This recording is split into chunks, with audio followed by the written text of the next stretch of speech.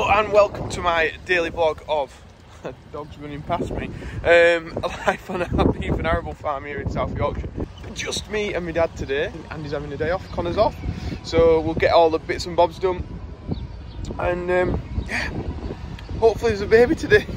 None yet, no babies yet. But I'll not be jumping on the new JCB first this morning. It will be the 120. We'll get the straw blown out. We're running two machines that aren't ours at the minute. This 120M, while the 130's in, getting something done. And the 53695 JCB. It's such a long number to say that, isn't it? The 9 metre JCB, basically. So we've got started, we're blowing the straw out. Getting everywhere, nicely bedded down, keeping them happy.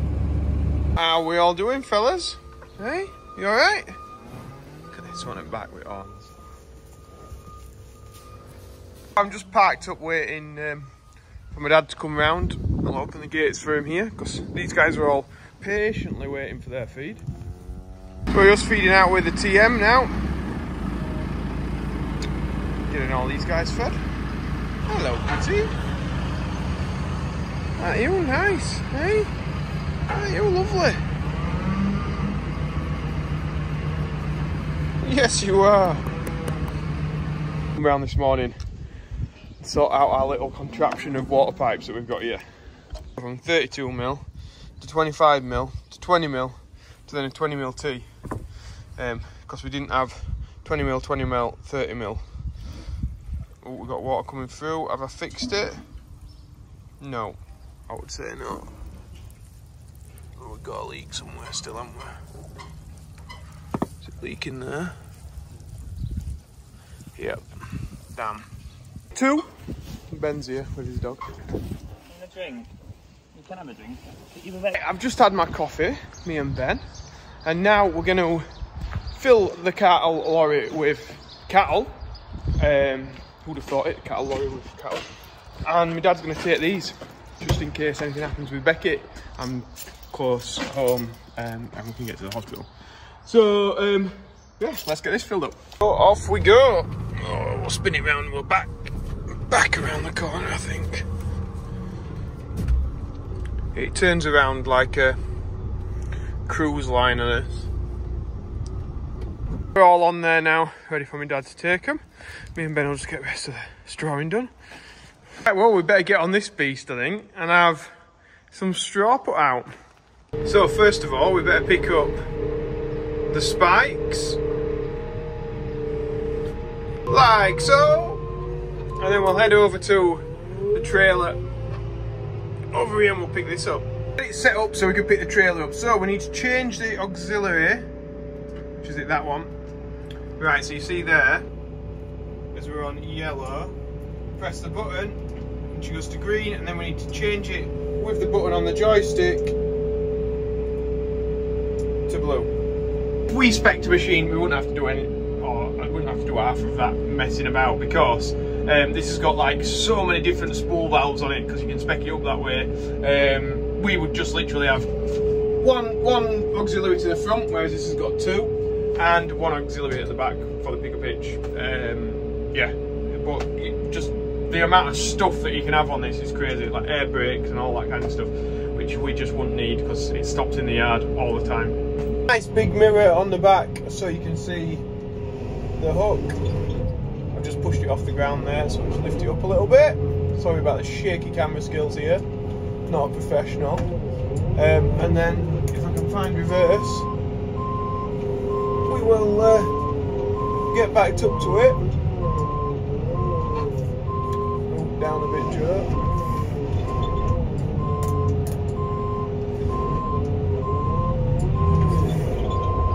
And pick her up. I imagine you can probably have a camera for that as well, but yeah, we've never really struggled before. That mirror's pretty good. It's all hooked on. I'm just going to kick a bit of this straw off because it makes everything, makes the bales nearly fall off sometimes. Sort that out into the yard. We got the heavy of that off anyway. We'll get up the yard.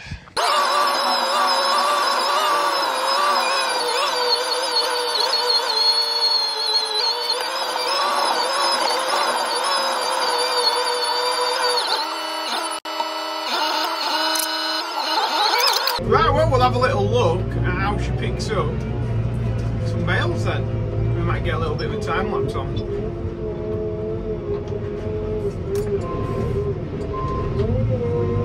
With ease. It's got them.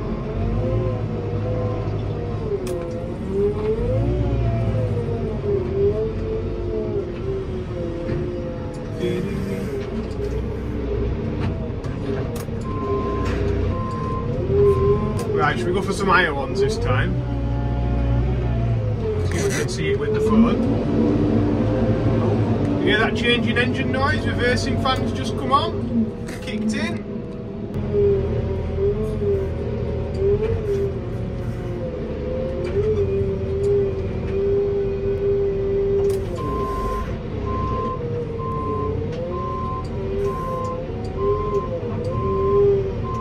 Feels stable enough, just feels like driving an R9 meter.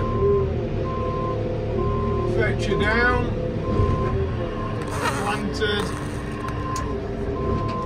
And it's got regenerative hydraulics, this one, so it uses the weight of the material to lower the boom, whereas in ours it's always pumped, so it pumps it down. This is supposed to, I think it's supposed to like save fuel. I mean it will save fuel, won't it? It's not pumping it on the way down. You wonder why they haven't done that already, like. So yeah, maybe I'll get some footage from the outside. We tripod somewhere here. We'll get some footage from the outside and then you can see it working and doing its job.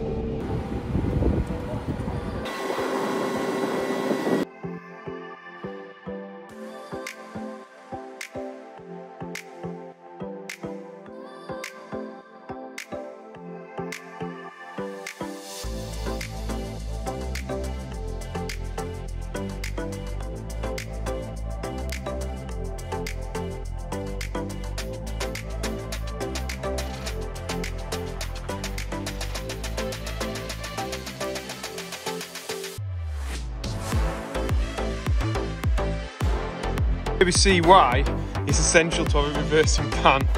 So as soon as the reversing fan kicks in, it'll just blow all that off. But yeah, in the straw job, it's just essential. We'll try and force it to blow it off. There we go. Anyway, now's the test, the real test. Will this JCB pick up that load of straw? Some of the other machines couldn't do it. Will the JCB even tick it off? We'll give it a go.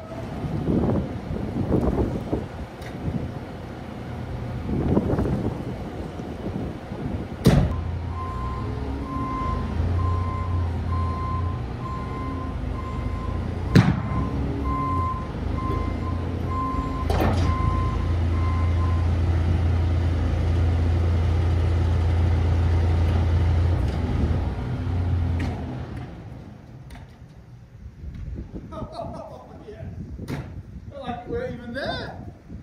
What a beast. Definitely just picked it up with power, didn't it? All locked on. So the other machines, if I don't fall over, were lifting it but couldn't get it into their locking mechanism because it had like a floaty. They had floaty like pick up pictures or something. Supposedly there's things that can be done with the other machines to sort it, but out of the box it should work, shouldn't it? It should be able to pick a trailer up like that.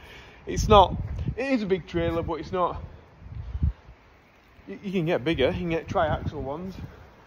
And if you're buying a machine like this, wanting to stack bales 9i full height, you want to be able to pick up trailers of that sort of size.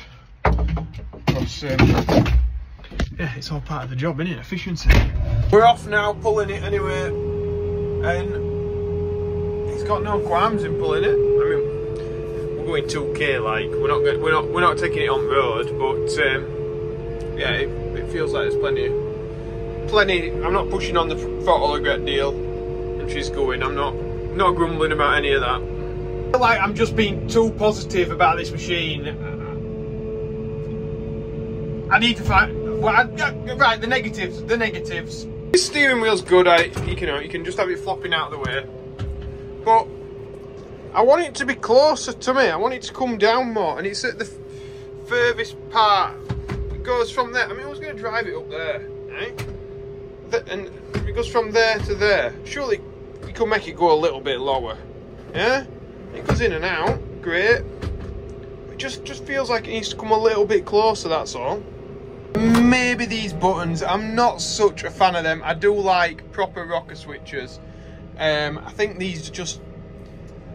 It looks fancy, but I know the reason they put them in, it's because it's cheaper. It's just got to be cheaper to do that. It doesn't look cheaper, but I know in my head that that's the reason they've done it. I'd love a little rocker switch, just a flick for when we're locking and unlocking the pins. But complaining about stuff like that's a bit like just splitting hairs. Like, yeah, I really like it. I really do like it. I don't know what they cost, but I really do like it. Those mirrors are awesome. I know that I'm not going to be that weighbridge, so I've got like 3 points of reference to work it out. What a job! I'm just like actively seeking out jobs that I could do with this machine today, because I am really enjoying driving it. So I think we'll just shift these pallets around, and then I know I've got to go down this embankment over here, shift a few bits around there, so either I can use this to move some small soil into this end of the shed to bring up the level, or I can use the digger, one or the other. But yeah, we'll have will she get down this embankment? Oh, I'll tell you what, she might go down it, but it's where, ooh, it's a bit steep, you know. So I've chose to go this way.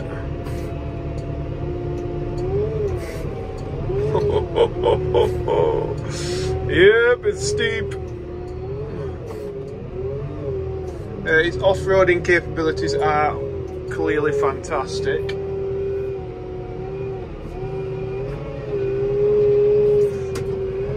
It's handling that anyway, that's nice. Reversing fan on again. Right, we're going to move some of this stuff back so I can get some of that soil out. Moved a few bits around, pallet up on top of there, can you see it? I'll go and put that fancy JCB bucket on and we'll dig some stuff out of here. I've got it on. The jaws of death. I have to show you what I've done down at the shed a little bit later, but I've just had my dinner. Yes, roast dinner it was, roast beef, Yorkshire puddings and all that.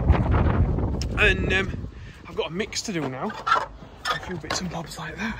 So yeah, we'll catch up on what I did down there. I can just say that the JCB was great and I had a lot of fun. So mixing time now. I do head out into the wind and get this running. I thought we'd do mix-a-mentions today, and it's a big one. It's for Eleanor Elizabeth Grant, who's only 2 days old, and it's from your granddad and grandma, Brian and Jennifer, who have put in from Vulcan County, Canada. Like, all the way from Canada, going on to the mix-a-mentions. It's fantastic, and they put in a very generous donation. Thank you very much. So we're now at £5,319 raised for Yorkshire Air Ambulance. Anybody else wants to do the same, links in the description below. Especially if you're from like a random country, please make a donation to Yorkshire and their Air Ambulance. It'd be fantastic. It just blows my mind, that sort of thing. Right, let's get on here and get this mix done for our cows.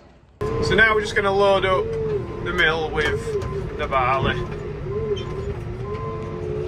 And you know I've chosen this again, haven't I? Just filled the mixer up, and I thought I'd just come around here while it's still mixing and show you what we got up to. Just turn this off. It's a bit windy out there, so we'll try and do it from the cab. So I was moving soil from there and building it up here. If you remember, there's just nothing there. That was dropping away, and then I'll come in with the digger, I'll track that a bit, and then we'll probably put some tarmac over the top. So, yeah, then we've got a bit of a level shed, we've got a bit of hay in here, Whether we put some hay in there this time or whether we just put machinery in, like the rake and the tedder and stuff. Not sure. In the wind, I can hear that barley rustling. It's sounding drier and drier, so I reckon in the next couple of weeks we'll be in there cutting that and getting it in the shed. For the cattle for the next few months in there. When we get that in, it's a nice circle, isn't it? How many food miles has that gone from there to go into my cows? Just makes sense, doesn't it? Hopefully it's not too windy out here, and I just wanted to pretty much wrap up the video because I think it's turned into a bit of a long one. It's been a bit of a JCB fest again. I think it will be for the next foreseeable future days because I really like that machine. If you've liked today's video though, remember to press the like button and subscribe. A lot of people not subscribed still that watch the channel, which, you know what, it's no biggie, but we would love to get to the 20,000 subscriber mark and get out to the Wetherspoons or whatever.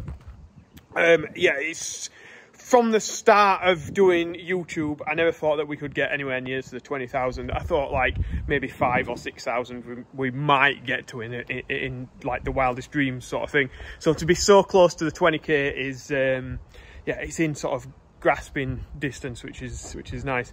But yeah, that's about it really.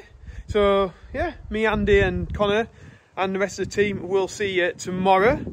Hopefully, I've said this for the last, what is it, 5 or 6 days now. No, yeah, 6 days I think it is, that the baby's coming. But I'm going to say it's not coming tomorrow. It's not coming tomorrow. That means it probably will. So, no, I've jinxed it already. Right, anyway, I'm going, so I'm rambling. Thanks for watching, guys. I really appreciate it. Bye.